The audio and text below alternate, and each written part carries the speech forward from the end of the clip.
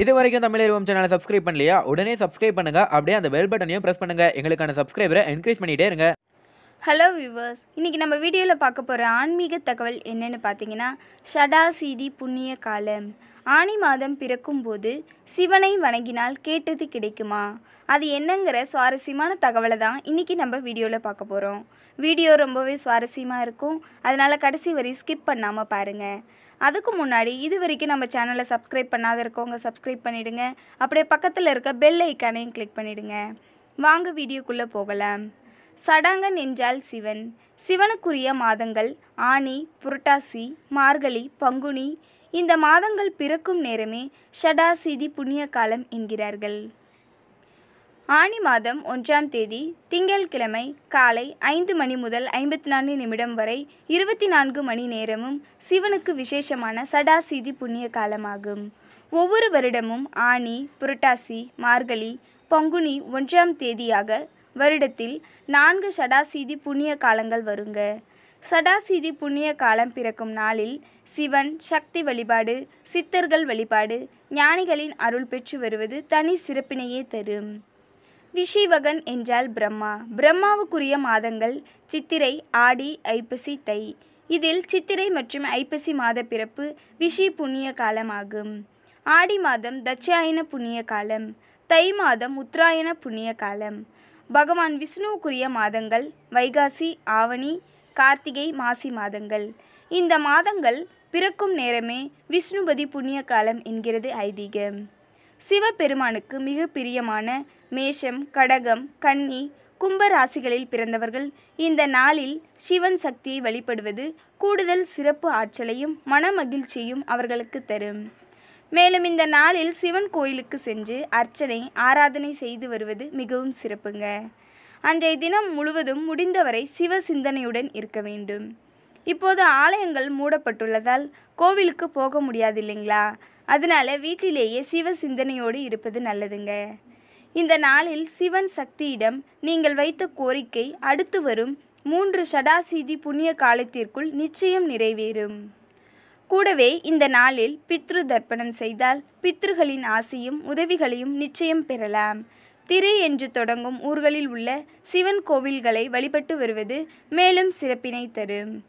சிவபெருமான் கடவுள்களுக்கெல்லாம் கடவுள், தேவர்களுக்கெல்லாம் தேவர், ஏன் மகா தேவர்னு கூட சொல்லலாம். மகேஸ்வரன். சிவன் எளிமையானவர். சிவனிடம் வரம் வேண்டுவது மட்டுமின்றி அவரிடம் இருந்து பல நல்ல விஷயங்களையும் நாம் கற்றுக்கொள்ளலாம்.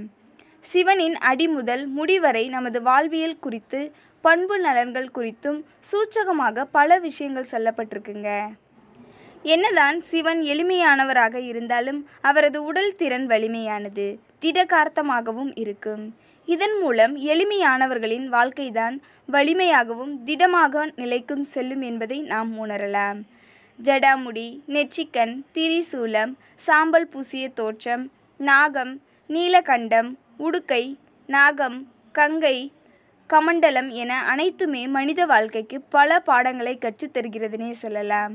நான் எனும் அகங்காரத்தை விட்டுவிட்டால் உங்கள் மனநிலையும் மற்றும் உடல்நிலையும் மேலோங்கும் என்பதை சிவனிடம் இருந்துதான் நாம் கற்றுக்கொள்ள வேண்டும். இந்த 2020ஆம் ஆண்டு பார்த்திங்கன்னா ஆனி மாதம் மிதுன மாதம்னே சொல்லலாம். இந்த மாதத்தில் மிதுன ராசியில் சூரியனின் பயணம் தொடங்குகிறது. சூரியனின் வடதிசை பயண காலமான உத்தராயணத்தின் கடைசி மாதமாக வருவதே இந்த ஆனி மாதம். அதாவது தேவர்களுக்கு உரிய பகல் பொழுதின் இறுதி பகுதினே சொல்லலாம். தேவர்களின் மாலை நேர பொழுதே மானிடர்கள் ஆகிய நமக்கு ஆனி மாத காலம். இந்த மாதத்தில் கிரகங்களின் சஞ்சாரம் கூட்டணியை பொறுத்து சிம்மம் முதல் கன்னி வரையிலான ராசிக்காரர்களுக்கும் என்ன பலன்கள் என்று பார்க்கலாங்க. கிரகங்களின் கூட்டணி சஞ்சாரத்தில் இந்த மாதம் மிகப்பெரிய மாற்றம் நிகழ்கிறது. சூரியன் மிதுன ராசியில் சஞ்சரிக்கிறார். கும்ப ராசியில் உள்ள செவ்வாய் ஆனி 4ஆம் தேதி ஜூன் 18ஆம் தேதி மீன ராசிக்கு மாறுகிறார். அதே நாளில் மிதுன ராசியில் உள்ள புதன் வக்ரகதியில் சஞ்சரிக்கப் போகிறார். ராகு மிதுனத்தில் சூரியனோடு இணைந்திருக்கிறார். குரு பகவானும் சனி பகவானும் மகர ராசியில் வக்ரகதியில் சஞ்சரிக்கின்றனர். ஆனி 15ஆம் தேதி முதல் குரு மீண்டும் தனுசு ராசிக்கு வருகிறார். 11ஆம் தேதி சுக்கிரன் வக்ரகதி முடிகிறது. 28ஆம் தேதி புதன் வக்ர முடிவுக்கு வருகிறது. கேது தனுசு ராசியில் மீண்டும் குருவோடு இணைந்து பயணிக்கப் போகிறார். இந்த கிரகங்களின் சஞ்சாரம் ராசி மாற்றங்களினால் சிம்மம், கன்னி, துலாம், விருச்சிகம் ராசிக்காரர்களுக்கு எப்படி இருக்க போகிறது என்று பார்க்கலாம். சிம்ம ராசிக்காரர்களே, உங்கள் ராசிநாதன் சூரியன் லாபஸ்தானத்திற்கு மாறுவது சிறப்பு. திடீர் பண வருமானம் வரும். வரவே வராது என்று நினைத்த பணம் உங்களை தேடி வரும். உங்கள் முயற்சிகளுக்கு வெற்றி கிடைக்கும். திடீர் பண வரவினால் திக்குமுக்காடி போவீர்கள். திருமணம் போன்ற சுப காரியங்கள் தொடர்பாக பேசலாம். கணவன் மனைவி இடையே அந்யோன்யம் அதிகரிக்கும்.